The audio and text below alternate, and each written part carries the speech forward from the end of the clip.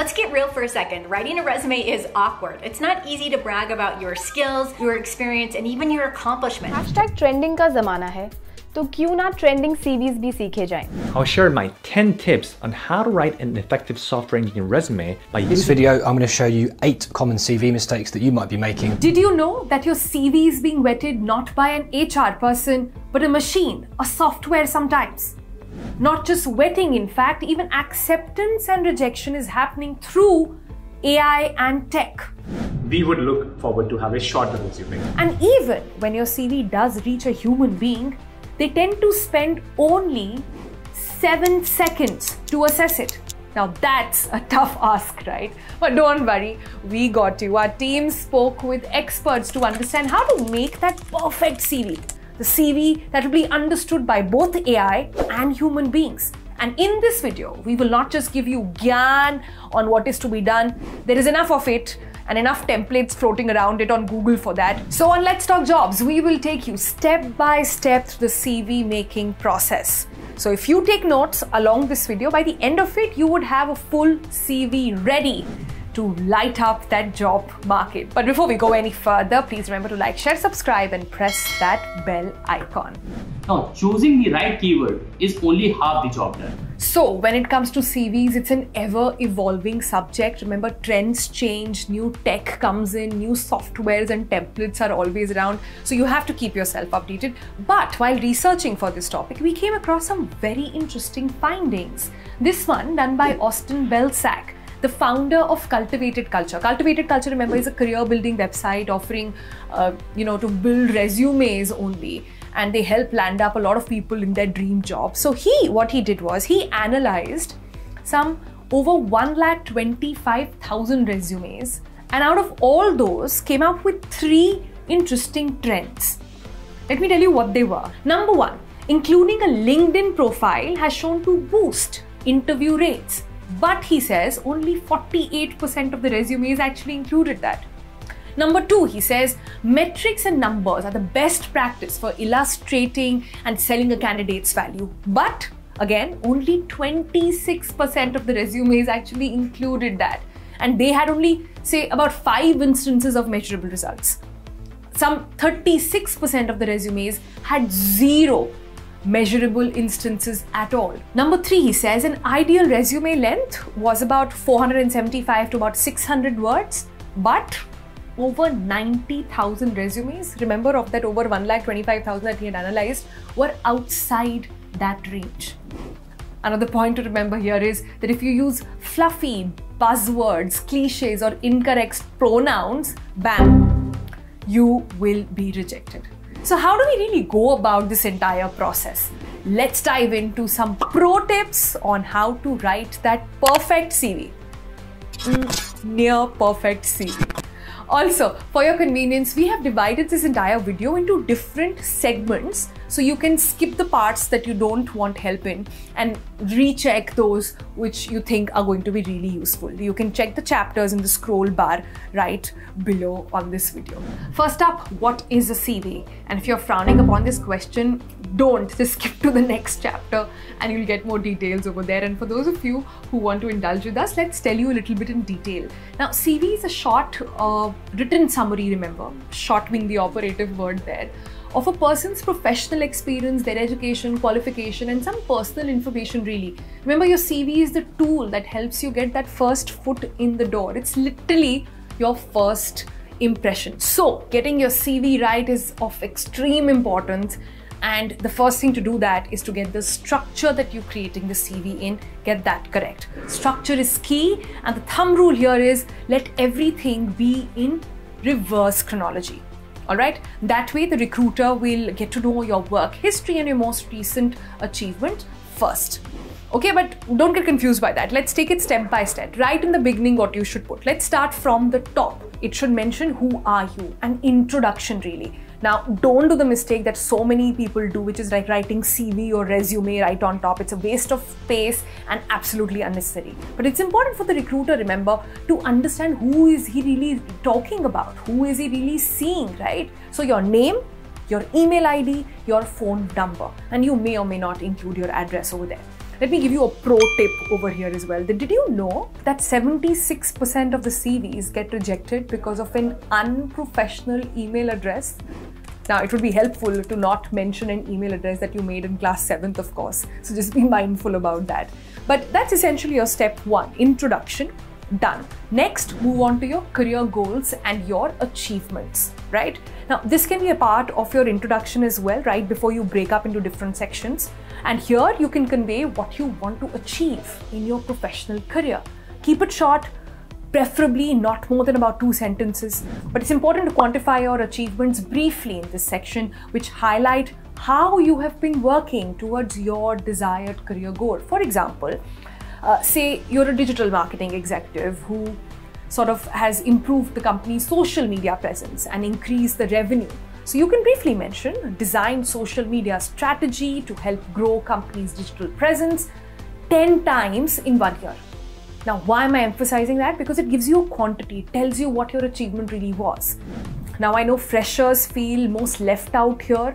Now, what you can do is mention something extraordinary you've done in your academic journey or internships. I think yes, internships do play a role because those internships or the projects you have done does tell the employer or HR that this is your interest area, and how have you performed in those internships also play a very crucial role, because have you excelled in that? Were you able to ace it or not?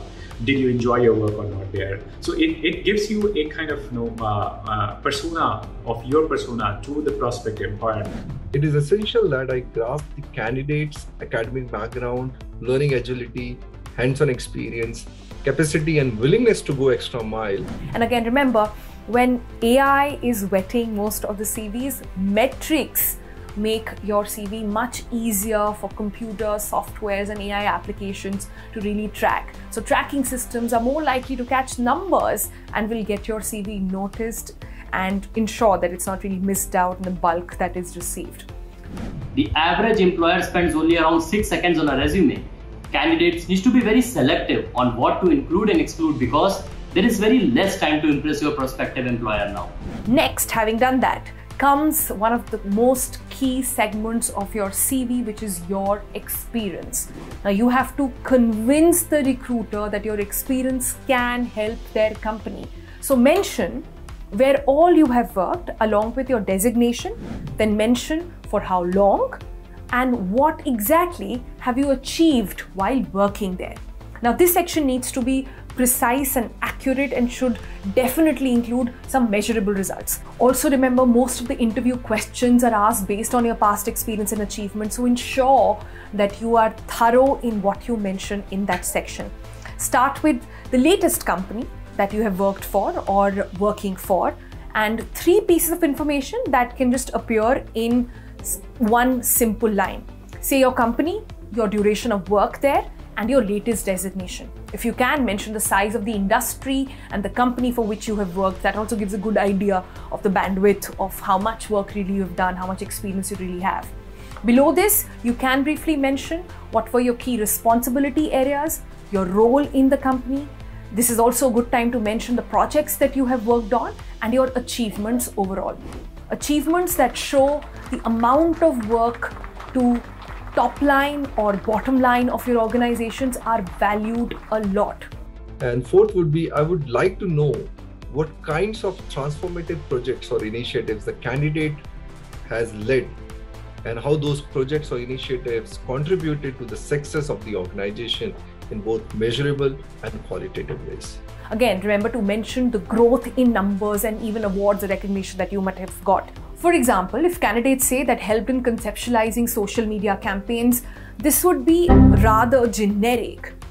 But did the campaign really result in any tangible metric? Did it result in significant numbers? That is key. Mention that. So here's what you can write instead. Increase 10 lakh website hits in a month by optimizing Instagram outreach of the company.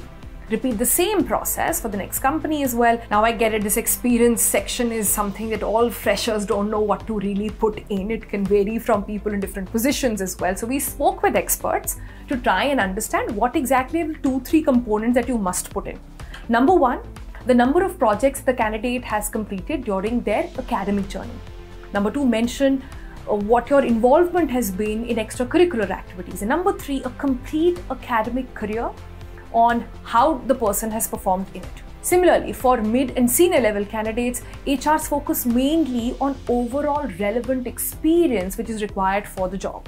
With that done comes the next segment, which is your educational qualifications. Now, your educational qualifications and how you present them is as important as your experience. Let's say you got an MBA, so write Master in Business Administration, your college, and the year of graduation. After this, you just need to put in your final scores as well. Remember to put in any awards that you have received and projects that you have worked on.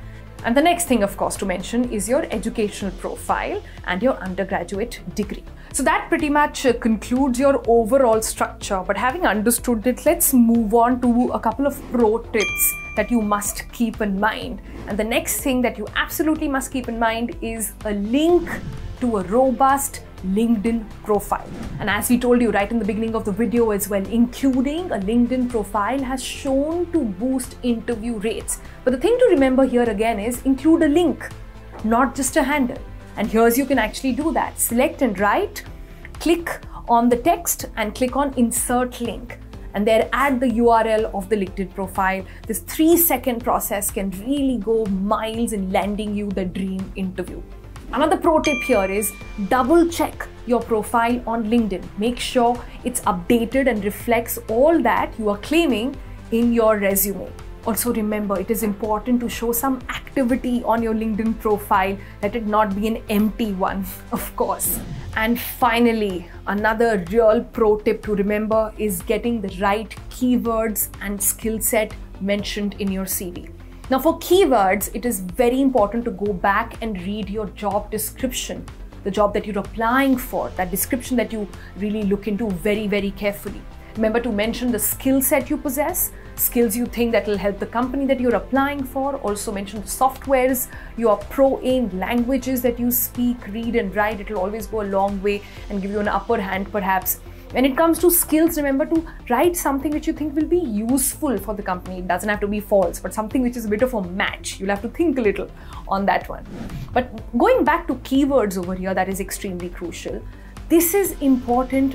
Why? Because applicant tracking systems use specific keywords, skills and experience to filter candidates and in some cases rank resumes as well. This is where AI's role again comes in. And according to Belsak's research, an average job description that includes about 43 keywords. Adding the relevant keywords always increases your chance of being included in that pool of selected candidates. And remember, it is not just about the number of keywords that you put in. It is about the right keywords that match the job. And how will you get that? Again, go back to the job description. HRs always mention very carefully some of the keywords over there, and that's where you really have to pick a match. Another pro tip here is that you should ideally customize your CV for the role required for the specific job rather than sending just one CV to all jobs that really come your way. It shows that you have researched for the job and are really keen and gung-ho for it. So, having done all of that, now look at your CV and see how long really is it. While the structuring is important, your CV should not be extremely long. Now, this is not true for, say, academicians, people who have worked for over 15 to 20 years, but if you're not one of those, it's best to keep your CV not more than 2 pages long. Also, a good CV does not have spelling or grammatical mistakes, so ask someone to always proofread your CV before sending it to the recruiter. Avoid fancy fonts, keep it plain, keep it simple.